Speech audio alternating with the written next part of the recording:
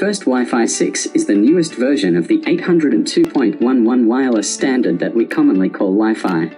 The last generation was 802.11 AC, but the new 6th generation is 802.11x. Now that's not easy enough for consumers to keep track of, so the Wi-Fi industry decided to brand the new 6th gen standard as Wi-Fi 6. Simple enough, right?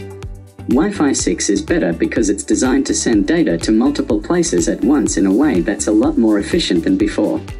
Imagine that your router is a busy chef and that all the devices on your network are hungry patrons who are all trying to order food at once. Now imagine that the chef suddenly grows an extra set of arms, is able to cook multiple dishes at once and serve multiple customers at the same time.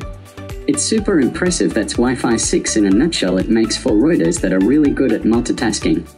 And then there's speed. Wi-Fi devices translate radio waves into chunks of binary code using a trick called quadrature amplitude modulation, or QAM for short. And Wi-Fi 6 routers are a lot better at it than before.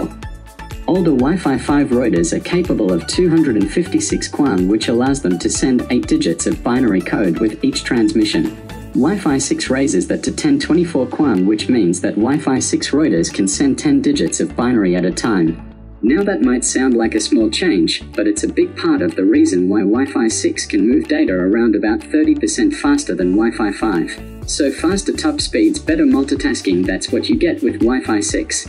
But what exactly is Wi-Fi 6E? For starters, the E in 6E stands for expanded. Until now, Wi-Fi devices can only operate in the 2.4 and 5 GHz bands, but an FCC vote changed that and opened up the 6 GHz band.